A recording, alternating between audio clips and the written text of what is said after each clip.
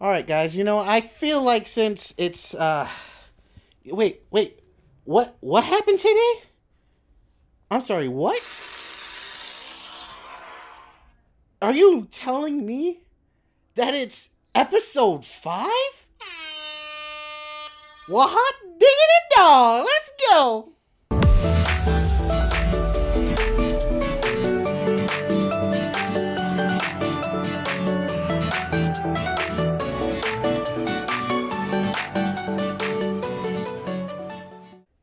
Hey guys, it's Tony, your host here, and I brought along a couple of guests that you might already know. Introduce yourself, guys. Hey, what's up? All right, and we're here to talk about a nice thinking topic today. Get those mind juices flowing. Today we're gonna talk about in all those movies that you see the robots do everything. A good example would be Wall-E, where all the robots do the jobs and humans do nothing. How did humans get paid? Like how did they afford anything? What did they Right. do? Any thoughts of that, What guys? do they do? I don't know, but maybe that's kind of what we're here to kind of think her out. What do you think, guys? Hmm. Well, Any thoughts, Cap? what's up? Oh, what were you gonna say? Because it sounded like you had something going there. So, stage is yours. It's it sure is, I guess. But no, yeah, I was thinking like if robots kind of like did everything for us, man, we would end up like something like Wall-E. Because I mean, if you look at the movie, you see the scene like where everybody's all fat, right? Because they rely on technology. So that's where I think it would be heading. If robots did like do everything. Hmm. Okay, Tony did bring up an interesting point.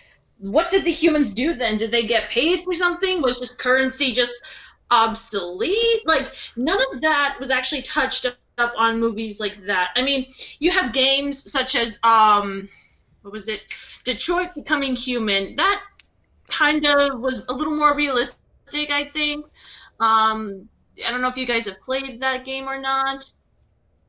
No, not me. Yeah, it's No? kind of a work in Personally, progress. Oh, okay.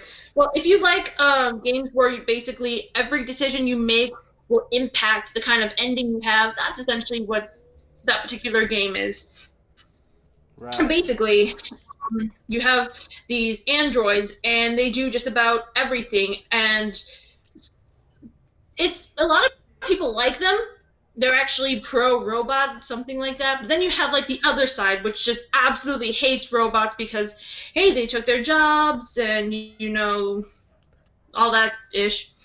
And there's just, like different stories you see, like different characters and basically the roles they play in that messed up society. It's kind of interesting because you have the slums where you see people that are just poor, can't afford anything, and and that's because of the robots. And then you have people that are actually doing really well.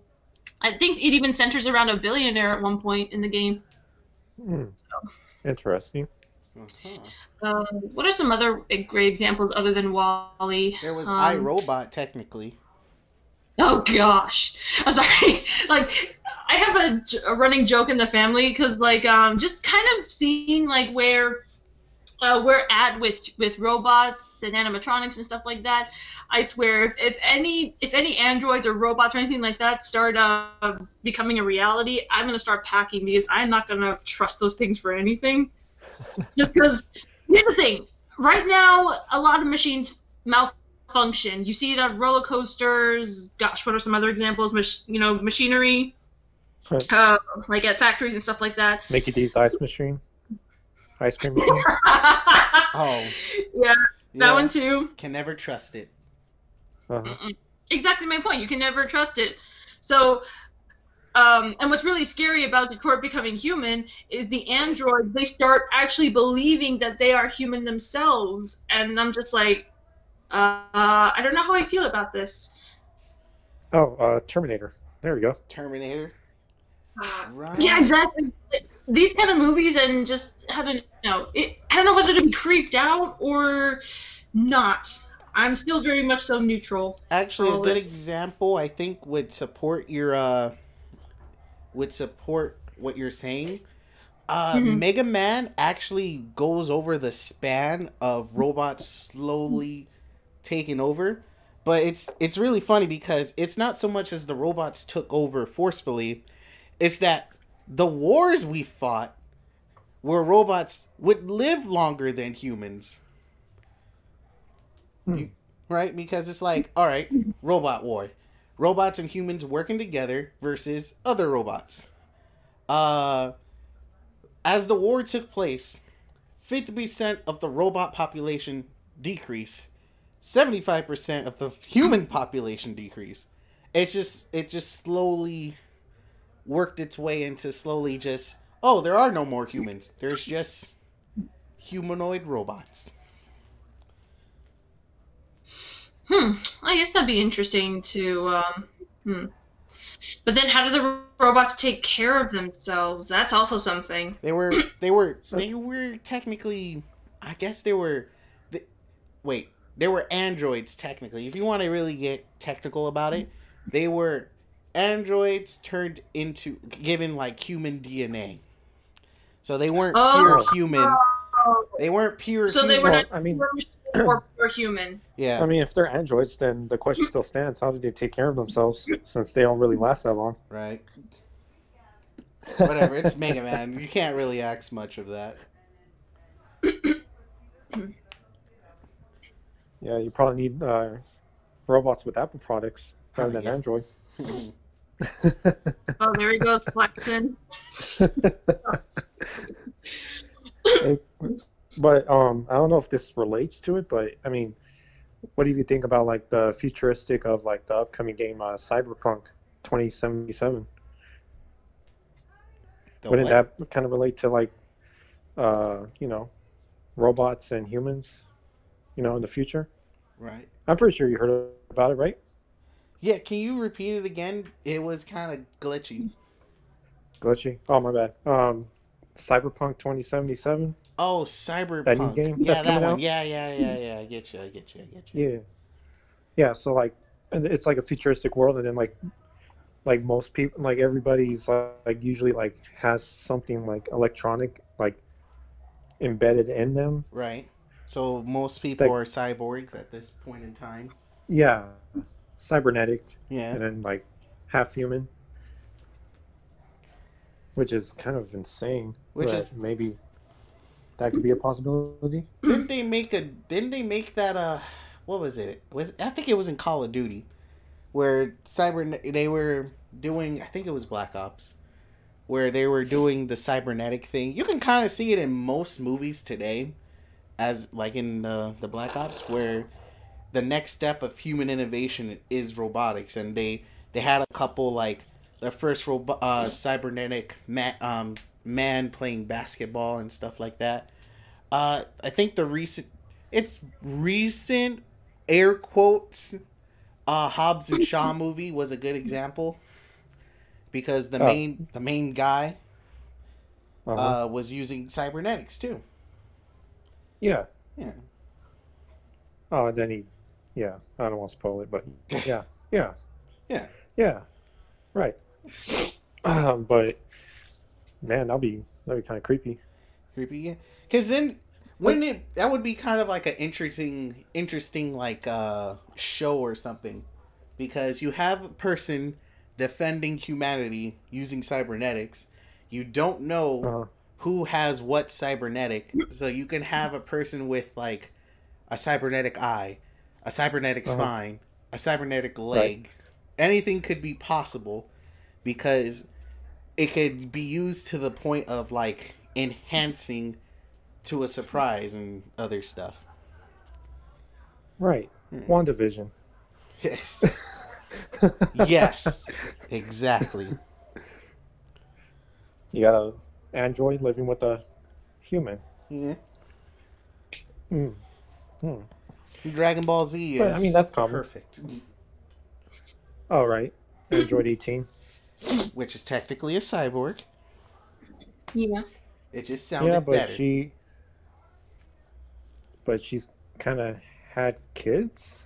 Well, see, the thing about it is, you're an android when you a robot built to look like a human, and you're a cyborg when you were human first and then giving cybernetics, as Oh, proven so by she's a cyborg. yes, as proven by Oh, Cyborg from DC. That's why his name is Cyborg. okay, but he doesn't. I mean, he's mostly like Yeah, cyborg. He ain't all that human right. anymore. But I'm just saying, like, you can't technically call her an android because she's technically a cyborg. She has cybernetics. Okay, so Right. she has basically all the things to, make a Yeah. baby, Mm-hmm. right? Yep. Whereas cyborg from Teen Titans, He Justice has League, nothing. nothing except the right side of his face. Except how does he he eats, but Yeah, like he has a uh, couple of organs still in there somewhere. so the Yeah. so the weird thing is, okay, so stick Right. with me. I'm all right. Does he shit? He has to because he eats, so he has to weigh somehow, right? I mean, Right, right. but That I means he mean, pees if he as doesn't well. have, huh? He pees as well. Then Hmm. Or maybe he has something that kind of like he could taste the food, but down there it's like it just disintegrates it. I guess. right, but he still has a Hmm. human brain, which requires those nutrients. So it's kind of like he does need the nutrients from the food to go to that human part of his brain, Right. right? Okay. So he he can't just disintegrate it. It has to break it down somehow. Oh Hmm. jeez. Oh great. On the tangent of how does cyborg work so we can succeed him as a society, right? Although, can we at that point? Because now I'm just thinking of freaking Genos. Genos. Well, yeah, Genos actually he had the torso and he had the brain. He just had all these technology parts and limbs. Yeah. We know he gone to the bathroom at one point and he takes a bath. Like, True. oh my True. god. I'm having a Are- mental Are they breakdown. water resistant? Yeah. As proven when he Could went in they the rain, adapt? broken and all that jazz. Hmm. Everything about him is But water could- resistant. Could they adapt that easily? Which one? Cyborgs or androids? Or just robots in general? Yeah, robots in general. Well, that's why they kind of limit AI because they were like, "Oh, this AI is always learning." All right? But then it learns that humans are obsolete and we basically destroy everything we touch. So it learns to fuck humans. Kill them. Right? They're basically obsolete when you think about it. That's why they kind of limit most AI to the point where, like, yes, you are always learning, but you can only learn only in this frame. It's why that it's like the 3 rules of robotics came into function to protect humanity from their own creations, as proven by the nuclear warheads we created. Oof. What a world, am I right? But we're going deep into robotics. I just want to know, how do humans do anything if robots did everything? See, my theory is that it's really funny theory because it works off of basically capitalism. We built the robots. Hey, we built robots to do everything for you. So you bought the robots, and they also took your job. So they do everything for you, and they also do your job. No one gets paid. Okay? No one can buy robots. Okay? So we need to... the robots go obsolete. They don't do the things we need to do anymore. But there's no one there to fix the robots or make new ones. Alright, cool. Here's what we do. We tell everybody they can have their jobs back. Or just get new people. Alright, cool.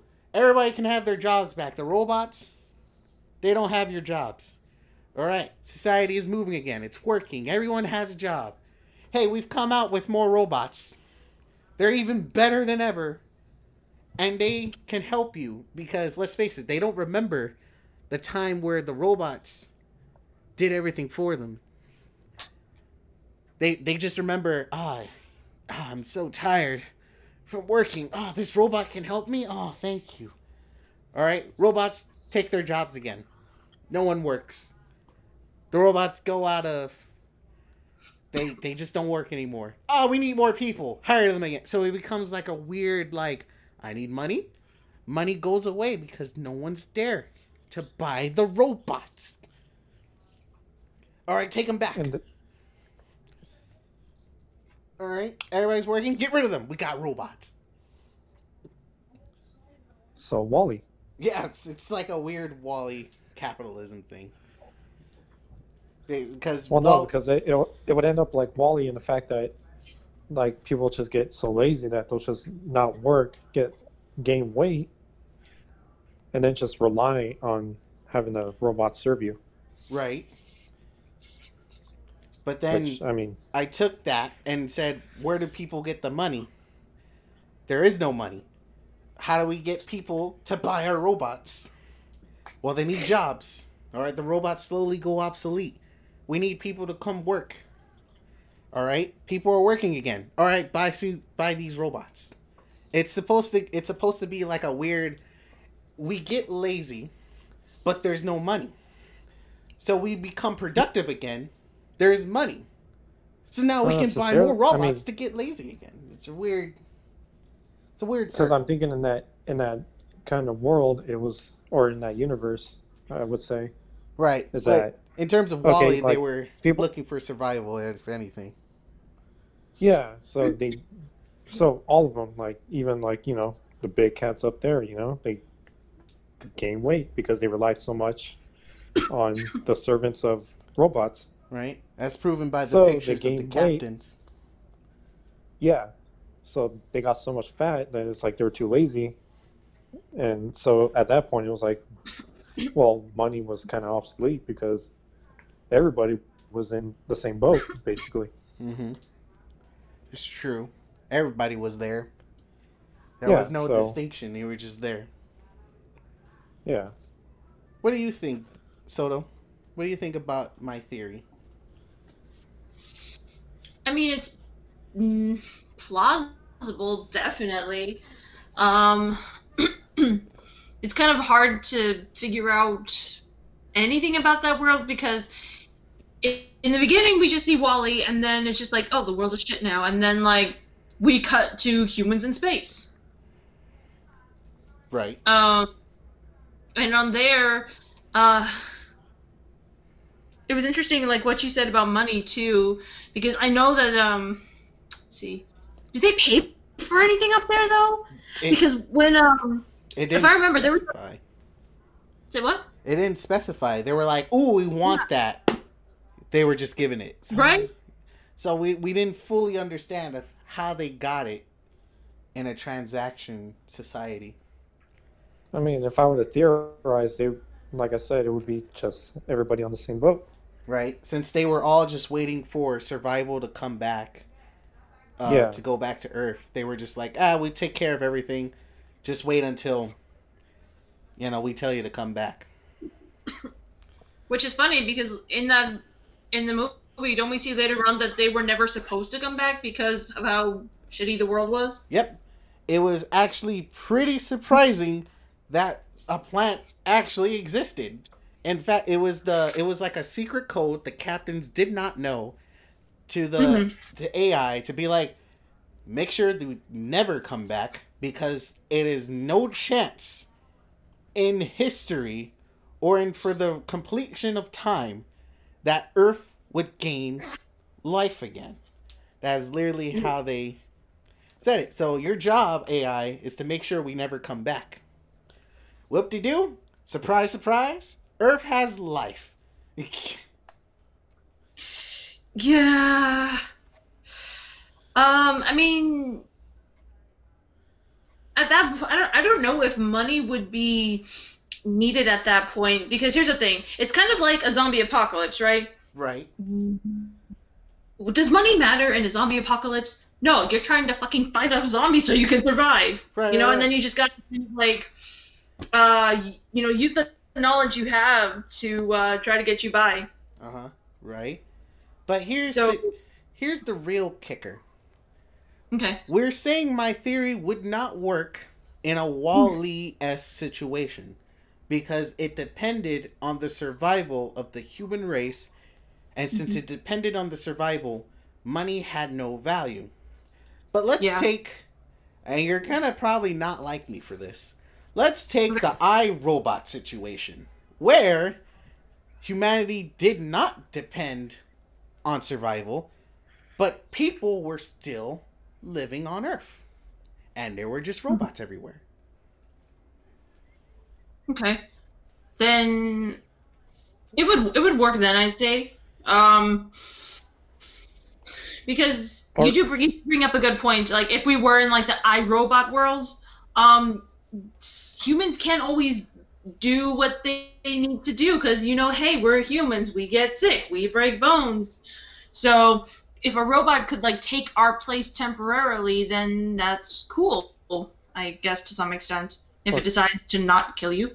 Or could that mean that we could invent immortality?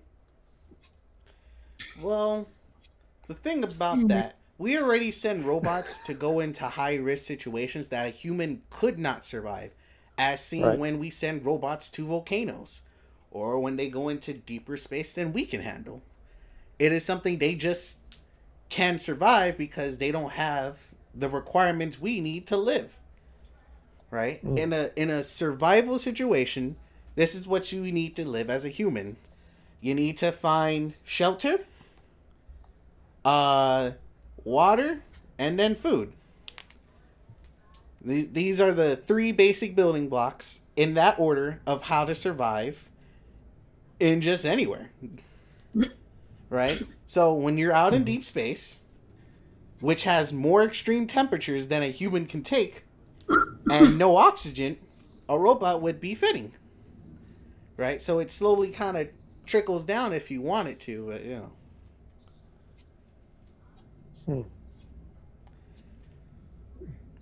So like over time, I mean, like, we have sorting machines instead.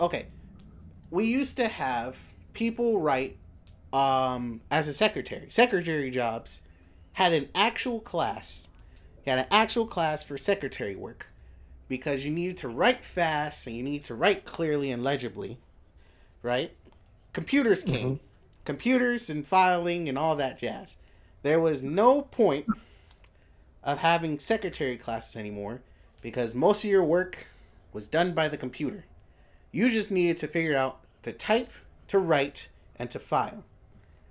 That was it. Computer did most of the other work. So it's like a weird slow transition if you lived in that like technological advancement of the 2000s.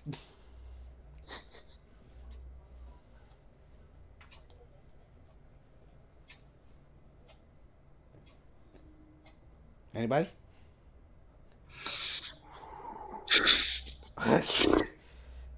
Now it's quiet. We're really busting our brains here. It's like because we got to think about it. I was legit thinking because a lot of different scenarios like flashed through my brain, and I'm just like, oh whoa, shit, wow. Right, and this is the type of work that I really want to talk about. Like, we could talk about the adventures, the wacky, the weird, all these things that go on in your life. But I also wanted to cover these non-existent controversy topics because they get you kind of thinking. And then you start to think and you're just like, what a world. What a world we live in where this is an actual scenario way off in the future or way close, we don't know, that this could actually exist. As proven by Detroit by Human, because that was during somewhere in our time frame. All right. Right? Okay. Surprise, surprise. Our brains just massively exploded. In fact, mine feels like it just oozed out of my skull. Don't make an image of that, please. The world doesn't need that one. Dude, I'm visual, so I kind of like just I picture you like just typing something on a computer, and then like just stuff is coming out of your ear and it's just oozing, like dripping onto the floor. Oh, yeah. No. There goes my gray matter. I lost a couple of IQ points for that.